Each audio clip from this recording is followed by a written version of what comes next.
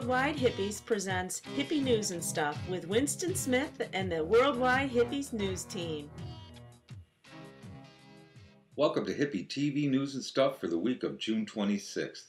Brought to you by WorldwideHippies.com. News, commentary, and entertainment from citizen journalists around the globe. WorldwideHippies.com. Media produced by the people, for the people. I am Winston Smith. Rooftop occupation kicks off. Fox in the Pryery. Mystery of Stonehenge is solved. Doc says you can still fuck with them on election day. Instant Karma Files, our asshole of the week, and more. Here's our top story. From Op-Ed News, TPP is BFD and no, I don't stutter. George Orwell must have cried last night. Had he not warned them? Hadn't they read his books once taught in high schools across America? He was so clear, yet so few listen. Now, the plot is almost over, and yes, the pigs are about to win. Unless we can stop Congress from ratifying TPP by late summer this year. To the point, TTP is Trans-Pacific Partnership, the proposed Pan-Pacific Treaty promoted and signed off on by Barack Obama. This is likely the most insidious piece of corporate global legislation ever to be secretly slipped through the halls of Congress. It was a secret until 2 weeks ago. Now, corporate media, the White House, and all of Congress are playing look over here game with Eric Holder's Contempt of Congress show. The idea is to keep the story about TPP out of the news. This underhanded legislation, treaty, secretly sells out the American people's legal right in favor of the corporate puppet masters. The concept, inception, and mechanism of TPP treaty comes solely from the Obama administration, and it will create a new worldwide corporate dynasty. TPP gives up legal sovereignty and jurisdiction of the United States and its laws to a foreign power.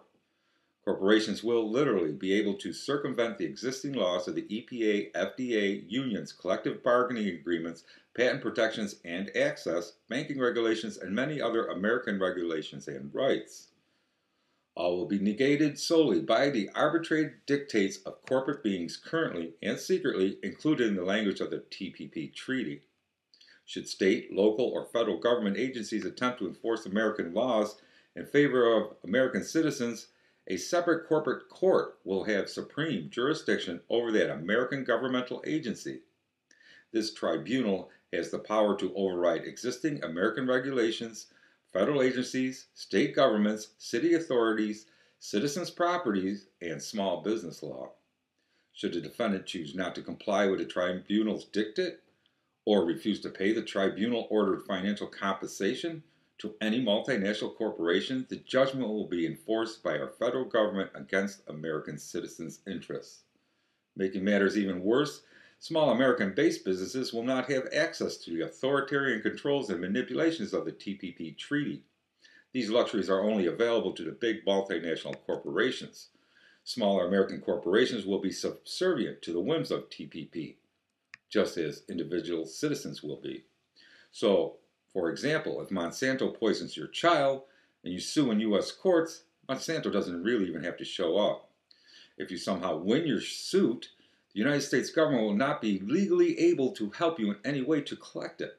Also, Monsanto can then take that judgment to the secret tribunal and actually claim that you are causing a technical barrier to trade, and they want monetary damages from you.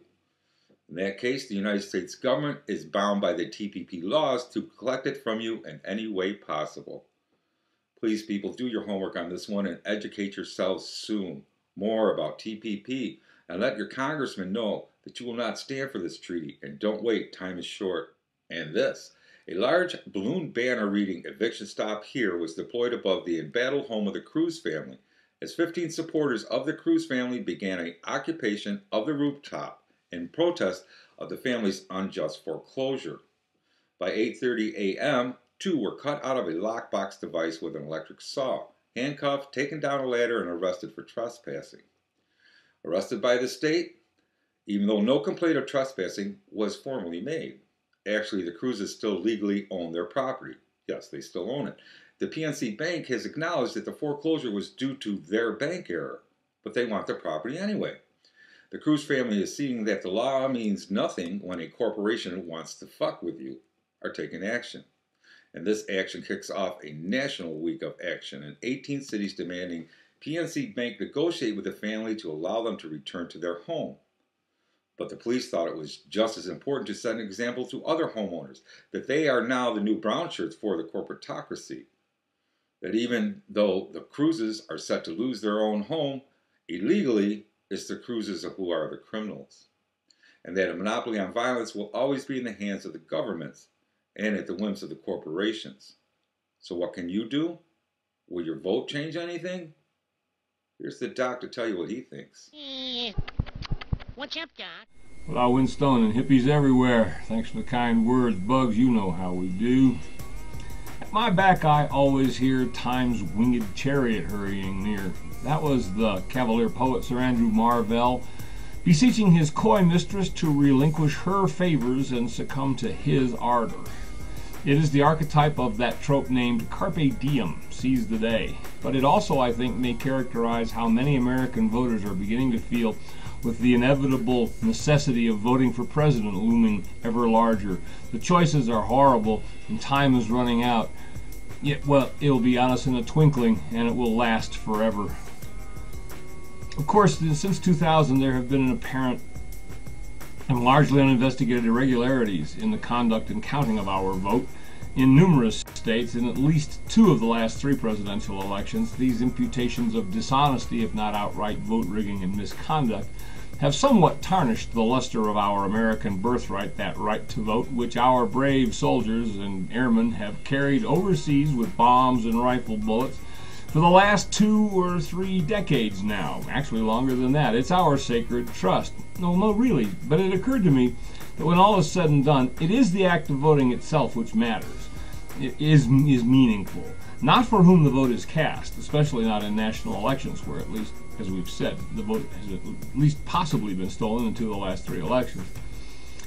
It's a myth that any single ballot matters. The count is only in the aggregate, and the importance is regulated by the degree of dispersal of the individual vote. Nobody's individual ballot makes a damn bit of difference nationally. It's really only completely symbolic. That's why this year I'm encouraging people to vote ABD, anybody but the duopolists, anybody other than the approved candidates of the GOP and the Dems. So if you really want to vote for Ron Paul, now's the time to do it. Let me encourage you, in fact, or Rocky Anderson, or Cynthia McKinney, or Jill Stein, or your local weatherman. Hell, I want to write in Budrow the dog. The tactic seems to me to be preferable to abstaining for the single reason that, as things stand, nobody notices when you just blow it off. There's no record of your disenchantment. What I'd really like to see is a significant turnout in the none of these above category. The expedient is on ballots in Nevada. It's only one state where you can just say no.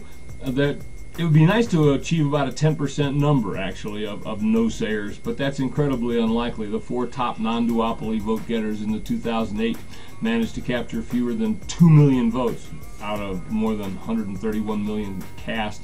And the total votes for all non-duopolist candidates in 2008 amounted to less than about 1.5% of the total. The beauty of this plan, however, is that from the individual voter's perspective, it amounts to having 2 votes, legally, and doing it legally. One for your favorite dreamy idealist or racist scumbag candidate, and one explicitly and unambiguously against the candidates of empire. So go forth, hippies. Swing that ballot. Vote your conscience, and vote enthusiastically, if you must, for the Flying Monkey Party or the Tree Hugger Party or Ron Paul. Here's your chance. It's the only way to go on record as being disgusted with the choices they give you and to be secure in the knowledge that it doesn't really matter at all. We can talk about the returns and swill whiskey when I see you at the beach. Bye, hippies. Thanks, Doc. You get my vote, man. Big news in all the papers and online last week, the mystery of Stonehenge is solved. Without exception, all major media outlets ran this headline and article, almost word for word, but with different authors. The story? Scientists say Stonehenge was built by a lot of people working together, and that there always will be some people who just don't believe that. Well, believe me, when a purse snatcher thought a petite young woman would give up her purse easily, he learned quick that looks can be deceiving. See for yourself in this week's Instant Karma Files. Instant Karma's gonna get you. Gonna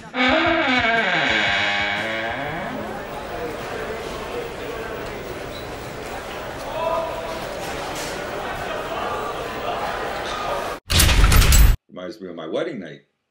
And this, after Worldwide Hippies News and Stuff exposed a corrupt and skullduggery operation going on in the Vatican recently, the Holy See hired a real expert in public relations to spin the story in the corporate media, to present the corrupt, money-hoarding, old lady manipulating, devil-worshipping, war-starting, witch-burning, baby-raping holy men as victims of privacy invasion. And who did they hire to do it? Well, they hired Greg Burke, Fox News correspondent and journalistic cockroach. He says his job will be to shape the message, mold the message, and make sure everyone in the corporate-controlled media remains on message. In return, the Vatican will make sure to promote Fox News to the masses and Mitt Romney as the new messiah. Oh, I hear it's time for the asshole of the week. And this week it goes to the so-called liberal media. Their complicity in presenting the Eric Holder controversy as a political witch hunt. Republicans and Democrats alike are lying to the American people when they talk about the fast and furious gun-running scheme that had been set into play by the Justice Department. Nothing new there, but the liberal media, in particular, is also lying to the American people. But the truth is still the truth, even if the liberal corporate media wants you to think otherwise. And here's a little bit of the truth. Both Republicans and Democrats have for decades used the so-called war on drugs as a political tool for promoting whoever is in office as being tough on crime. That the war on drugs, just like the war on terror, is a war never to be won. And the corporations profit from it by selling armaments, surveillance equipment, border fencing, drones, and other things. The politicians, they get a cause celeb every voting year as well as an excuse for furthering the militarization of the police state. You can read a repost of the Truth Out article on Worldwide Hippies titled How the U.S. Government, Banks, Prison Industrial Complex, Corrupt Officials, Businesses, Law Enforcement, Racists, and the CIA profit from the illegal drugs. Again, you can read that article on worldwidehippies.com or on Truth Out website. Continuing. George W. Bush, war criminal and slaughterer of children, started the program of making available assault weapons to drug cartel soldiers. One way to keep the war going is to sell arms to both sides. When Barack Obama came into office, he was made aware of the illegal sale of weapons and along with Fetch and Step Eric Holder, gave it a new name. Now it's called Fast and Furious. Both G.W. Bush, slaughterer of old women, and Barack Obama have said the goal of the program was to follow the guns and hope to find the drug pins. Yeah. Once the guns were across the border to Mexico, they vanished. No one has ever been arrested in Mexico for gun running. No one. But to Congress, both presidents presented the program as being effective. Congress, without any proof of its effectiveness and knowing the actions were illegal, repeatedly funded the program. Both parties. Both. The United States of America is truly lawless when it comes to the elite. Eric Holder and Barack Obama are just as guilty as the Bush administration of murder. Yes, murder. How many of the over 60,000 innocent people murdered in the Mexican so-called war on drugs were killed by these United States government-supplied weapons? No one knows. No one.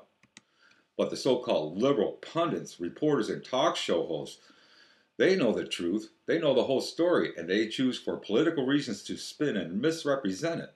Above all, Obama must be reelected.